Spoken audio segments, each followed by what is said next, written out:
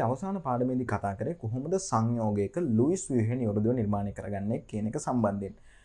Lewis ව්‍යුහය නිවැරදිව නිර්මාණය කරගත්තාට පසුව අපේ ඊළඟ සංකල්පය අපි ඉගෙන ගන්න ඕනි. ඒ තමයි සංප්‍රයුක්ත ව්‍යුහ කියන සංකල්පය. කිසියම් ලුයිස් ව්‍යුහයක් සඳහා එකිනෙකට වෙනස් ව්‍යුහ කිහිපයක් තියෙන්නට පුළුවන්.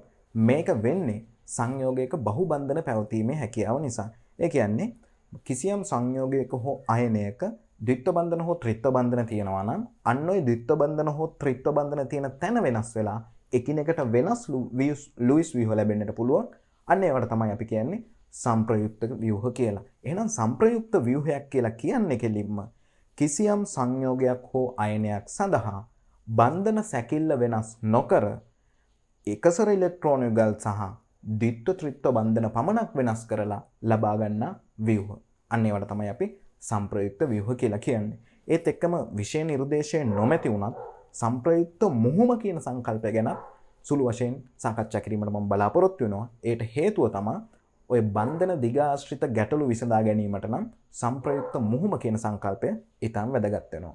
උදාහරණ කීපයක් අරන් අපි සාකච්ඡා කරලා බලමු කොහොමද සංප්‍රයුක්ත ව්‍යුහ නිවැරදිව නිර්මාණය කරගන්නේ කියන එක සම්බන්ධයෙන්. මම මුලින්ම පළවෙනි උදාහරණයේ විදිහට තෝරගන්නම් NO2- අයනය ව්‍යුහ සලකලා බලමු. NO2- සැකිල්ල තමයි මේ විදිහට. එතකොට මේකේ ලුයිස් ව්‍යුහය අපේ කලින් වීඩියෝ එකේ විදිහට ඔයාලට ගන්න පුළුවන්. මෙන්න මේක තමයි මෙයාගේ ලුයිස් ව්‍යුහය NO2-. දැන් මේකට මට පුළුවන් මෙන්න මේ විදිහට සංප්‍රයුක්ත ව්‍යුහයක් අඳින්න. මේ ඔක්සිජන්ගේ තියෙන එක ඉලෙක්ට්‍රෝන යුගලයක් මම මෙන්න මේ මෙතෙන්ද දීලා බන්ධනයක් හැදුවොත් වෙන්න ඕනේ දේ තමයි මේ ඔක්සිජන්ට යාබද නයිට්‍රජන් පරමාණුවට එහෙනම් මේ ඔක්සිජන්ට අනුයාත නයිට්‍රජන් පරමාණුවට තියෙන්නට ඕනේ ද්විත්ව බන්ධනයක් හෝ ත්‍රිත්ව බන්ධනයක්. මේ බන්ධනයේ හැදීමත් සමගම විඝටනය වෙලා යන්න. එහෙනම් මම මෙන්න මේ ඔක්සිජන්ගේ එකසර ඉලෙක්ට්‍රෝන යුගල් දීලා බන්ධනයක් හදනවා. ඒත් එක්කම මේ බන්ධනය කඩලා දානවා. එතකොට හැදෙන ව්‍යුහය තමයි මෙන්න මේක. නයිට්‍රජන්. දැන් මෙතන තනි බන්ධනයක්. මෙතන ද්විත්ව බන්ධනයක්. එතන එකසර යුගල් දෙකයි මේ වෙද්දි තියෙන්නේ. මෙතන එක එකසර යුගලක් තියෙනවා නයිට්‍රජන් මත. ඒත් එක්කම මේ ඔක්සිජන් මත කලින් එකසර යුගල් දෙකක් තිබ්බා. අලුතෙන් ගෙන ආපු එකසර යුගලත් එක්ක ඔක්කොම එකසර යුගල් 3යි ඍණාරෝපණයක් තියෙන්නට ඕනේ. එහෙනම් මේ තියෙන්නේ NO2- සඳහා ඇඳිය හැකි සංප්‍රයුක්ත ව්‍යුහ. එහෙනම් සංප්‍රයුක්ත ව්‍යුහයක් ලියනවා නම් අපිට සංප්‍රයුක්ත ව්‍යුහය ලියීමට තිබිය යුතු අවශ්‍යතාවය තමයි එකසර ඉලෙක්ට්‍රෝන යුගලක් භාවිතා කර බන්ධනයක් සෑදීමේදී මෙන්න මේ එකසර යුගල භාවිතා කරලා මෙන්න බන්ධනයක් හැදුනා. බන්ධනයක් සෑදීමේදී එකසර යුගල තිබූ පරමාණුවට අනුයාත පරමාණුවට ද්විත්ව බන්ධන හෝ ත්‍රිත්ව බන්ධන තිබිය යුතුමයි. මේ NO2- සංප්‍රයුක්ත ව්‍යුහය ඇඳලා පස්සේ මට පේනවා මේ දෙකම සමාන ස්ථායීතාවයකින් යුක්ත සංප්‍රයුක්ත ව්‍යුහ දෙකක්. මට මේකේ සංප්‍රයුක්ත මුහුම මෙන්න මේ විදිහට ගොඩනගන්න පුළුවන්. සංප්‍රයුක්ත මුහුම කියන්නේ මේ විදිහට සංප්‍රයුක්ත ව්‍යුහ කිහිපයක් ලැබෙන අවස්ථාවක ඔය සංප්‍රයුක්ත ව්‍යුහ කිහිපයම වෙනුවට අඳින්න පුළුවන් එක සංප්‍රයුක්ත ව්‍යුහයක්. අන්න ඒකට තමයි අපි කියන්නේ සංප්‍රයුක්ත මුහුම කියලා. හැබැයි මේ සංප්‍රයුක්ත මුහුම අඳිද්දී මම පාවිච්චි කරන්නේ සාමාන්‍ය එක ක්‍රමයක් ළමයින්ට ගොඩක් හුරු ක්‍රමයක්.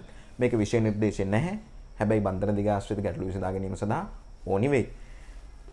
මේකේ සංප්‍රයුක්ත මුහුම ඇඳීමේදී මම මුලින්ම අණුව රේඛීය විදිහට ගන්නම්. හොඳට තේරෙන්න ඕනේ නිසා නැත්නම් ඇත්තටම මේක කෝණික අණුවක්. නයිට්‍රජන් ඔක්සිජන් මෙන්න NO2- අයනේ සැකිල්ල. මෙතන ද්විත්ව බන්ධනයක් තනි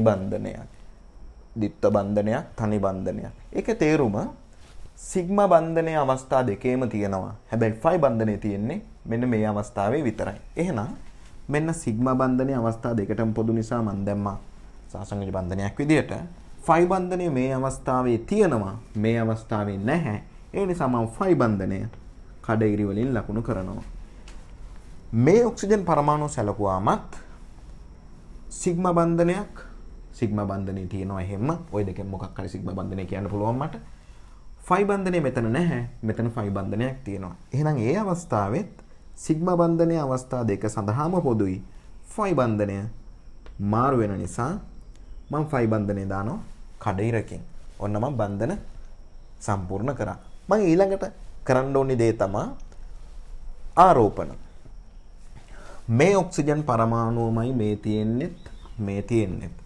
ඔක්සිජන් පරමාණුව මත මෙතන ඍණ එකක ආරෝපණයක් තියෙනවා. ඒකට එකතු කරන්න ඕනේ මෙතන ආරෝපණය බිඳුවක් බෙදන්න ඕනේ දෙකෙන්. එතකොට එනවා ඍණ එක බෙදීම දෙකක් කියලා. එහෙනම් මෙන්න මේ ඔක්සිජන් මත ආරෝපණය ඍණ භාගයයි.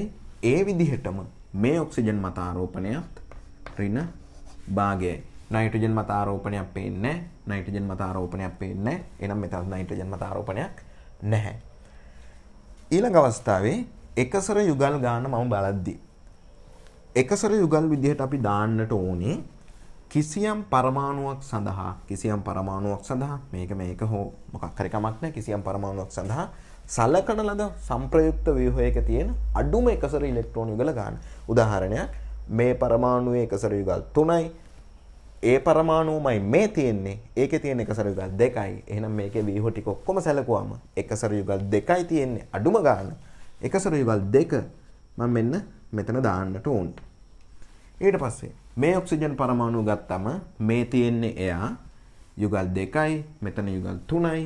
එහෙනම් මෙතන යුගල් ගානත් 2ක් වෙන්න ඕනි. ඊළඟ අවස්ථාවේ මේ නයිට්‍රජන් මත යුගල් 1යි, මෙතන යුගල් 1යි. එහෙනම් කිසි ගැටලුවක් නැහැ. නයිට්‍රජන් මත එකසර යුගල් 1යි. මෙන්න මේක තමයි NO2- හි සංප්‍රයුක්ත මුහුම කියලා කියන්නේ.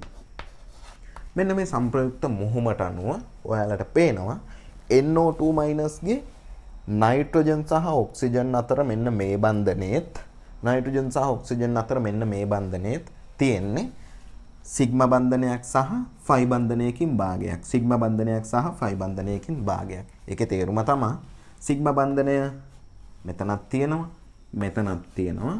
ෆයි බන්ධනය තමයි බෙදිලා මේ අවස්ථා දෙකේදීම තියෙන්නේ. එහෙනම් ෆයි බන්ධනයේ බෙදීම 2 කියන්නම්ම, මෙතනත් ෆයි බන්ධනයේ බෙදීම 2 කියන්නම්ම.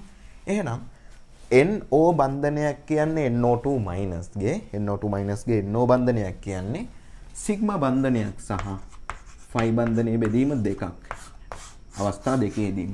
ඒකේ තේරුම තමයි NO2- NO බන්ධන සර්ව සමයි කියන එක. මෙන්න මේක තමයි සංප්‍රයුක්ත මුහුම ඇසුරෙන් අපිට බන්ධන දිග සංසන්දනය කරන්නට පුළුවන්. ඊළඟට අපි සලකමු කාබනේට් අයනේ සංප්‍රයුක්ත ව්‍යුහ සම්බන්ධයෙන්. කාබනේට් අයනේ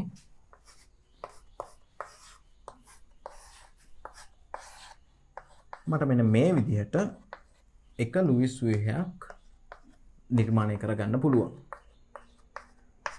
ඍණ 2 ආරෝපණය ඔක්සිජන් පරමාණු 2ක් මත තමයි තියෙන්නේ. මුලින්ම මම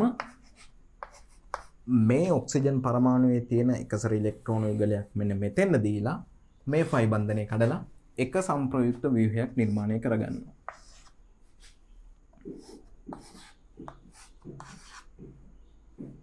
දැන් මෙතන තියෙන්නේ තනි බන්ධන ඔක්සිජන් පරමාණුවක්. ඒක මත ඍණ ආරෝපණයක් තියෙන්න ඕනි. විධිමත් ආරෝපණය ගණනය කරන විදියෙන් තමයි ඒක අපි හොයාගන්නේ. මෙතන ද්විත්ව බන්ධනයක් සමගින් ඔක්සිජන් පරමාණුවට එකසර ඉලෙක්ට්‍රෝන 2යි. මෙතන ඔක්සිජන් පරමාණුවේ තනි බන්ධනයක් සමගින් එකසර ඉලෙක්ට්‍රෝන යුගල් 3යි. ඍණ ආරෝපණයක් තියෙනවා. ඊට අමතරව මට තවත් ව්‍යුහයක් ලබා ගන්නට පුළුවන්. මෙන්න මෙහෙම.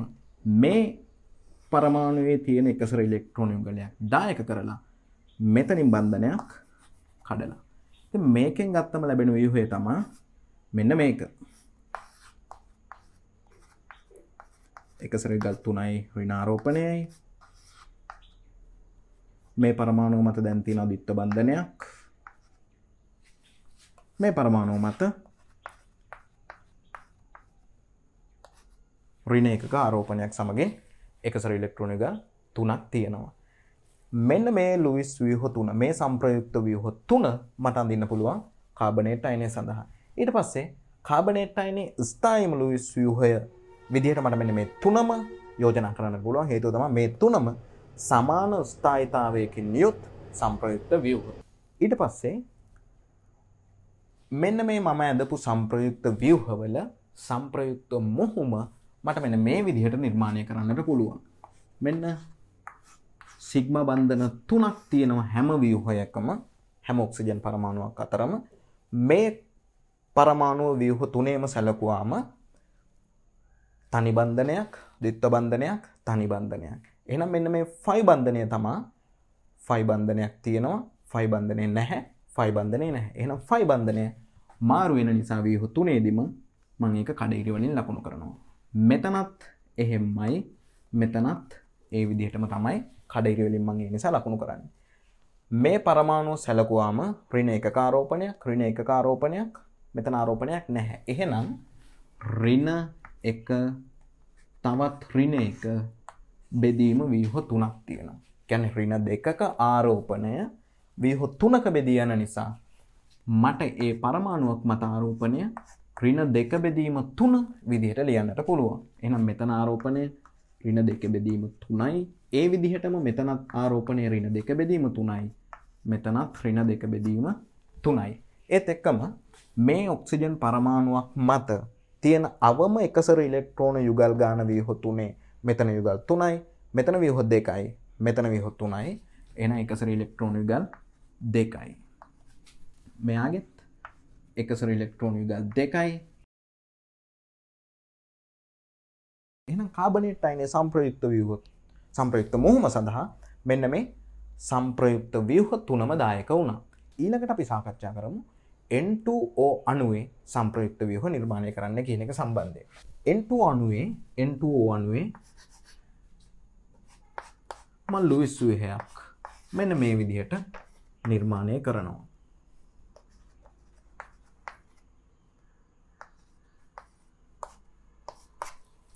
මේ තියෙන්නේ N2O සඳහා අඳින ලද එක ලුයිස් ව්‍යුහයක්. මට සංප්‍රයුක්ත ව්‍යුහයක් අඳින්න පුළුවන්. මෙන්න මේ ඉලෙක්ට්‍රෝන යුගලයක් මෙතෙන්ද දායක කරලා මේ ත්‍රිත්ව බන්ධනයේ එක ෆයි බන්ධනයක ඉලෙක්ට්‍රෝන මේ පරමාණුව මතට ගෙන. එතකොට ලැබෙන ව්‍යුහය තමයි නයිට්‍රජන්. දැන් තියෙන්නේ බන්ධන 2යි නයිට්‍රජන්. මෙතනත් අලුතෙන් ද්විත්ව බන්ධනයක් එකසර යුගල් 2යි. මෙතන අලුතෙන් එකසර යුගල් දෙකක් තියෙන්නට ඕනේ. කලින් එකක් තිබ්බා. මේ බන්ධනයේ තිබ්බ ඉලෙක්ට්‍රෝනත් අරන් ආපු නිසා ආරෝපණ දැම්මම විධිමත් ආරෝපණය ගණනය කරන ක්‍රමයට අනුව මෙතන ඍණ එකක ආරෝපණයකුත්, මෙතන ධන එකක ආරෝපණයකුත්, මේකේ ආරෝපණයක් නැතුවත් යන විදිහට තමයි තියෙන්නේ. මෙන්න සංප්‍රයුක්ත ව්‍යුහ එකක්, මෙන්න තවත් සංප්‍රයුක්ත ව්‍යුහයක්. ඊළඟට මට මේ ව්‍යුහයෙන් තවත් සංප්‍රයුක්ත ව්‍යුහයක් ලබා ගන්නට පුළුවන්. මෙතෙන්ට ඉලෙක්ට්‍රෝන යුගලේ දායක කරලා මෙන්න මේ බන්ධනයේ ඉලෙක්ට්‍රෝන මෙතෙන් අරන් ඇවිල්ලා. එතකොට ලැබෙන ව්‍යුහය තමයි මෙන්න මේක. මෙතන දැන් තියෙන එක එකසර ඉලෙක්ට්‍රෝන යුගලයයි, ඒත් එක්ක මෙතන ත්‍රිත්ව බන්ධනයක්, මෙතන තනි බන්ධනයක්. නයිට්‍රජන් පරමාණුව මත කලින් එකසර ඉලෙක්ට්‍රෝන යුගල් දෙකක් තිබ්බා. අලුත ලැබුණු යුගලත් එක්ක යුගල් 3යි. මෙතන තියෙන්නට ඕනේ දැන් කලින් තිබ්බ ඍණ එකක ආරෝපණයක්. 1යි 2යි 3යි 4යි 5යි 6යි ඉලෙක්ට්‍රෝන 7ක් තියෙනවා. නයිට්‍රජන්ගේ සංයුජතා කවචයේ ඉලෙක්ට්‍රෝන සංඛ්‍යාව 5යි. 5ට වඩා 2ක් වැඩි. එහෙනම් මෙතන ඍණ දෙකක ආරෝපණයක් තියෙයි. මෙතන ධන එකක ආරෝපණයක් තියෙයි. මෙන්න ව්‍යුහය. ඊට අමතරව මේ ඔක්සිජන් මතත් ධන එකක ආරෝපණයක් තියෙන්නට ඕනේ. මෙන්න N2O අණුව සඳහා ලබාගත හැකි ලුයිස් ව්‍යුහ නැත්නම් සංප්‍රයුක්ත ව්‍යුහ 3. ඉතින් මේවා සලකද්දී මම මේ ව්‍යුහ 3 ABC කියලා නම් කරොත් ව්‍යුහ 3 ABC කියලා නම් කරොත් මේ වගේ ස්ථායි කවුද අස්ථායි කවුද කියන එක ඔයාලට තීරණය කරන්න වෙනවා. පෝලින්ගේ උදාසීනීකරණ මූලධර්මයට අනුව පරමාණුවක් මත ධන එක හෝ ඍණ එක කියන ආරෝපණ තියෙනවා නම් යම් තාක් දුරකට ස්ථායි. හැබැයි මෙන්න මේ ව්‍යුහයේ ඍණ දෙක ආරෝපණයක් තියෙනවා. ඒ නිසා මෙන්න මේ ව්‍යුහය මේ ව්‍යුහ දෙකට සාපේක්ෂව ගොඩක් අස්ථායි. මේ ව්‍යුහ දෙක ගැන කතා කිරීමේදී ව්‍යුහ දෙකෙන් සංප්‍රයුක්ත මුහුමට වැඩි දායකත්වයක් දක්වන්නේ මෙන්න මේ ව්‍යුහ දෙක. මෙයා සංප්‍රයුක්ත මුහුමට දක්වන දායකත්වය ඉතා අඩුයි. ඒ නිසා මේ N2O අණුවේ සංප්‍රයුක්ත මුහුම නිර්මාණය කිරීමේදී මෙන්න මේ ව්‍යුහයේ බලපෑම අතෑරලා මේ ව්‍යුහයේ බලපෑම අතෑරලා මේක අස්ථායි වෙන්න තවත් හේතුවක් තමයි ධන ආරෝපණ එක ළඟ පරමාණු දෙකක් මත තිබීම. මේ ව්‍යුහය අතෑරලා මෙන්න මේ ව්‍යුහ දෙක පමණක් භාවිතා කරලා සංප්‍රයුක්ත මුහුම නිර්මාණය කරන්න පුළුවන්. එතකොට සංප්‍රයුක්ත මුහුම මට මෙන්න මේ විදිහට නිර්මාණය කරන්න පුළුවන්. ද්විත්ව බන්ධනයක්, තනි බන්ධනයක්, එහෙනම් සිග්මා බන්ධනය හැම වෙලාවෙම තියෙනවා. ෆයි බන්ධනය එක ව්‍යුහයක තියෙනවා, එක ව්‍යුහයක නැහැ. මෙතන ගත්තම ත්‍රිත්ව බන්ධනයක්, ද්විත්ව බන්ධනයක්. ඒ කියන්නේ සිග්මා බන්ධනයක් සහ ෆයි බන්ධනයක් කියන එක ව්‍යුහ දෙකටම පොදුයි. ඊට අමතරව අනෙක් ෆයි බන්ධනය එක ව්‍යුහයක පමණයි තියෙන්නේ. මෙන්න ඒක මම කඩේරි වලින් ලකුණු කරා. ඊගල් දෙකේ ව්‍යුහ දෙකේ එක ඉලෙක්ට්‍රෝන යුගලයයි එක ඉලෙක්ට්‍රෝන යුගලයයි. එහෙනම් මෙතන එක ඉලෙක්ට්‍රෝන යුගලයයි කොහොමත් ඔක්සිජන් මත යුගල් 3යි, මෙතන යුගල් 2යි. අඩු ගන්න තමයි යුගල් 2 කියන එක. ආරෝපණය ගත්තම මෙතන ඍණ 1 ආරෝපණයක්, මෙතන බිංදු ආරෝපණයක්. ඍණ 1 කියන ආරෝපණය ව්‍යුහ දෙකේම බෙදෙන නිසා ඍණ 1 බෙදීම 2ක්.